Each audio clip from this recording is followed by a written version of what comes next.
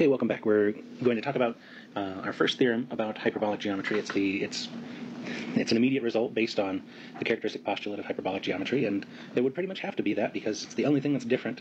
The characteristic postulate is the only thing that's different about hyperbolic geometry than Euclidean geometry at this point. All we've done is we've swapped the parallel postulate for the characteristic postulate of hyperbolic geometry. So rather than assuming that through a given point C that's not on a given line AB, that there's exactly one line passing through that point, we're going to assume that there is more than one line that passes through those points that do not intersect the given line AB. And the first thing we can prove here is that not only are there at least two such lines, there are going to be infinitely many. And so the idea is that if you look at this line CE and this line CD, and so you're assuming that both of these lines do not intersect the line AB, then what we need to do is consider any line that goes between those two. Certainly, it might be reasonable to expect at this point that this line also does not intersect with the line AB, and we're actually going to prove that. And we're going to prove it by a contradiction, so we're going to suppose that this line here somehow takes a turn and intersects the line AB.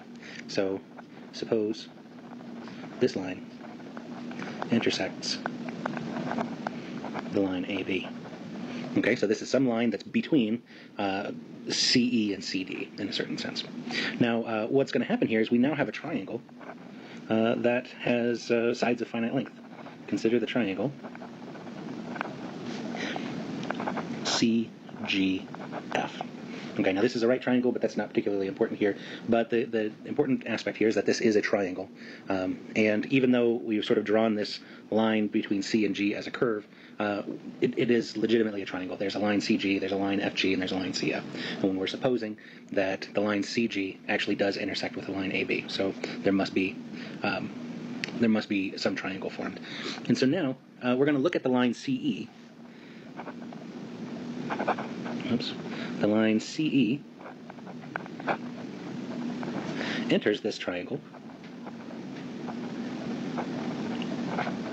at a vertex. And as we've discussed in the previous pencast, Pasch's axiom still holds in hyperbolic geometry.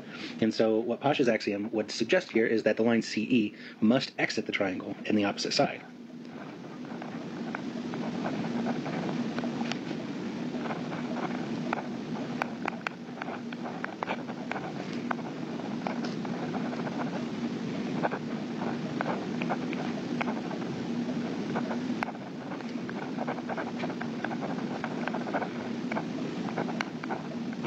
Okay, well, if it exits the opposite side, FG, then that means that CE actually intersects the line AB.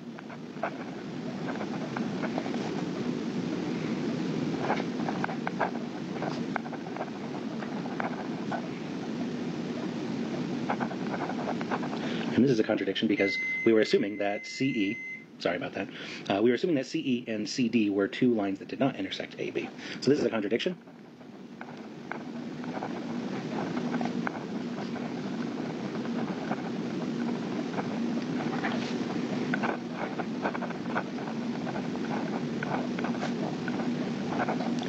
And I'm running out of room. Terribly sorry about that.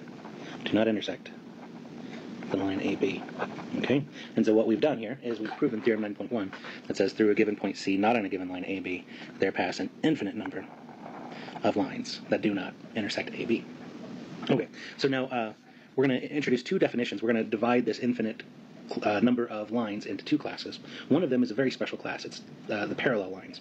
And the parallel lines are in essence, the first lines in either direction that do not intersect a given line. So if we have a point C and we have a line AB, then there's going to be, in essence, a first line on the right-hand side. We can imagine it by array here, and a first line on the left-hand side that is, we're going to call these parallel lines. And the crucial feature of parallel lines is that if you have a line that somehow gets underneath one of these parallel lines, then that line is destined to intersect the line AB. So the parallel lines, there's one on each side, and it's the lowest line. It's the closest a line can get to AB without actually crossing AB. And of course, there are lots of other lines in between these. Okay, so if we extend these parallel lines, the left parallel line and the right parallel line, then there are going to be a whole bunch of lines in between that don't intersect. But we want to sort of keep the parallel lines as special namely that they have this property that if anything lower passes through point C, then it must intersect. We're going to call the rest of them non-intersecting lines. So all of these in here, non-intersecting lines. Okay. The book also calls them ultra-parallel, and I think non-intersecting is perfectly good. A perfectly good use, perfectly good phrase to use.